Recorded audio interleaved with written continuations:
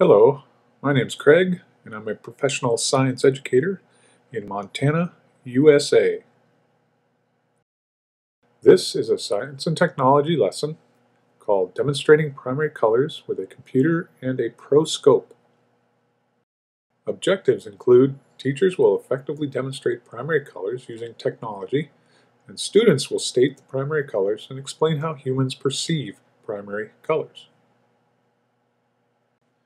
Materials used in this demonstration are a computer with LCD screen, a video projector for displaying the demonstration, and a ProScope USB microscope. Here's the setup that I used. It is a MacBook laptop, a ProScope HR with a stand, although the old ProScope will work just fine. And you can jury-rig some sort of ring stand and clamp to hold the ProScope. The red arrow shows where the ProScope is aimed on the screen. It will magnify a portion of the computer screen. I've placed the ProScope over a graphics box that I drew in a word processing document so that we can see the effects of changing the color of that box. This arrow shows the display window of the ProScope HR software, which is presently in the background behind the word processor.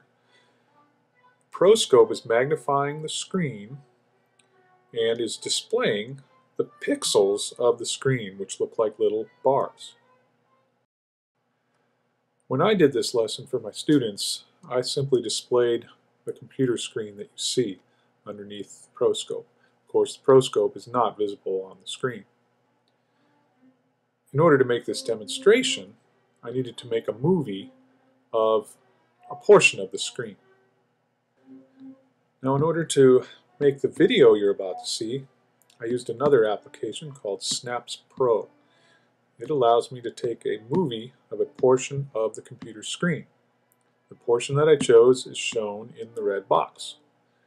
Of course, the ProScope will not be there, just that portion of the screen.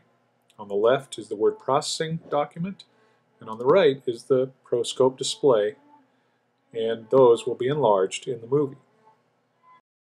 And now for the science. We start with the color wheel in the center, and the graphics box is white.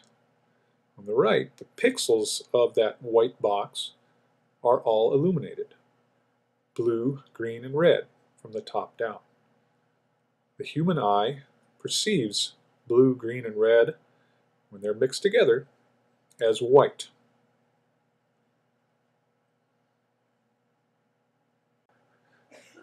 Now we're going to see the effects of moving the cursor in the color wheel and changing the color of the box. First, I'll drag the color cursor to the green.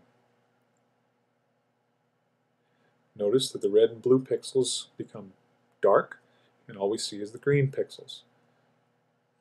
Next, I'll drag it to the blue. That turns off the red and the green. Now we'll drag it to the red, and only the red pixels are showing.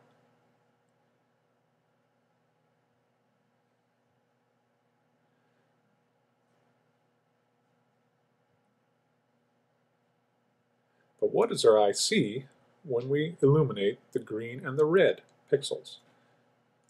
Yellow. The box is yellow. When we illuminate the red and the blue, we see a magenta box.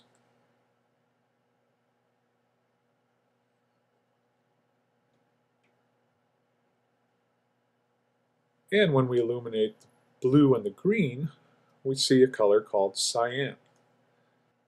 So what we've seen is that the pixels on a computer screen are made of the three primary colors, which our eyes perceive to make all the other colors. All three of them makes white. But when we mix two of them together, we can get magenta and cyan and yellow and everything in between. For example, notice that orange is mostly red with a little bit of green. As the green fades out, the color becomes orange. Now the hardest thing for my students to understand is that the three primary colors are red, green, and blue, and do not include yellow. And the primary colors are colors of light, of photons that strike our eye. I hope you've enjoyed this video, and thank you for watching.